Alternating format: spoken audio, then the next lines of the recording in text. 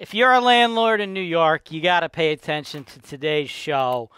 It's already been very hard for you to do your job, right? Being a landlord in New York with how woke it is and just landlord-tenant laws getting crazier and crazier and crazier. Things have already been really bad for you. It just got worse. The time it takes to evict a tenant is now hitting about 2 years. Let's talk.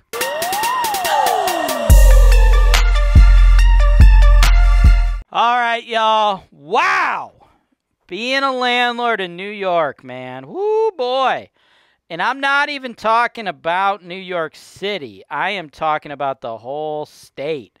And I got this article. I pulled it up from, like, this website with more ads than anyone has freaking ever seen in their life. How do I close some of these guys? No, Discover card. All right. Well, I don't know how to totally close the ads. But anywho. The eviction process in New York, it's brutal, man. It is brutal.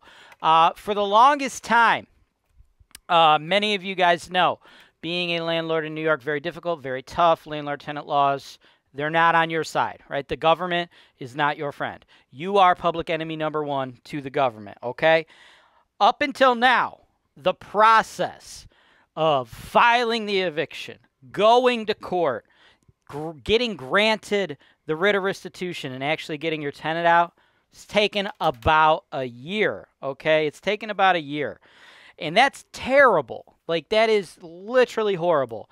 Where I invest, you're usually looking at about 6 weeks, right? From posting the notice to kicking those savages out, you're looking at about 6 weeks. And if you want to see them get evicted, just let us know. Or not... Fuck, what do I do now? You know what? I'm One Take Jimmy. We're not even going to cut any of that. I don't know why. I don't even know why I said just let us know. I should have said what I meant to say was just check out our Tenants from Hell show. We evict people all the time. Most people would cut this portion of the video out, but not me and not Johnny back there. We ain't cutting nothing. So just rewind. What I meant to say was you could watch the Tenants from Hell show, and you'll see us actually evicting people. We do it all the time, but we mostly do it in red areas, places where it takes 6 weeks, okay? Now, New York, like a year. For those of you doing math at home, that's like 46 weeks longer. That's no good, okay? But you're going to wish, you still had it the year timeline. Imagine that. You wish it was still only a year, right? Check this out. The new Attorney General, Letitia James, has a section outlining new protection for evictions, according to the New York State website, right? And this is bad. This is the main key point, really. I'll link the whole article to the notes below, but this is it right here, this little bullet point, these 4 lines.